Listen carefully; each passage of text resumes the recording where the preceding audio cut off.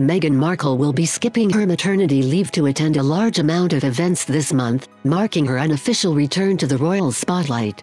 Despite being just 2 months into her time off after giving birth to Archie Harrison Mountbatten Windsor in May, reports she will be likely to attend an array of gatherings and events in July.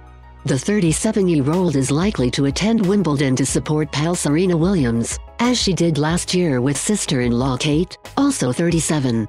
Archie's christening is also this month and believed to be taking place this Saturday at Windsor Castle.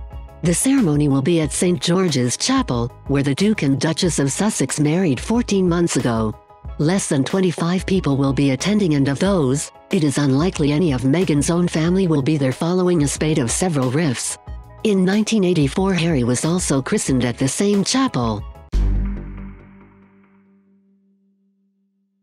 Meghan is also expected to be attending the glittering premiere of The Lion King in London.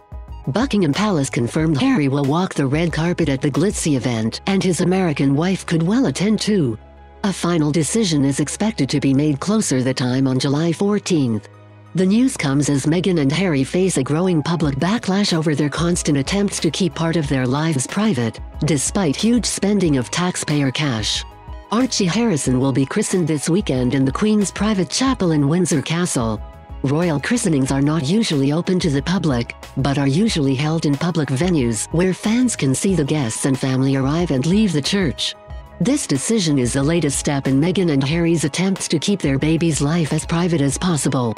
The christening announcement came hot on the heels of the news that the Duke and Duchess of Sussex accepted £2.4 million of taxpayer money for the renovation of their new home.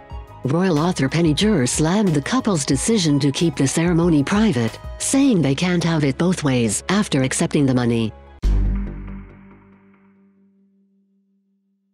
She told The Times, "They can't have it both ways. Either they are totally private, pay for their own house and disappear out of view, or play the game the way it is played." Seeing Archie and his godparents arriving at the christening is what people are interested in.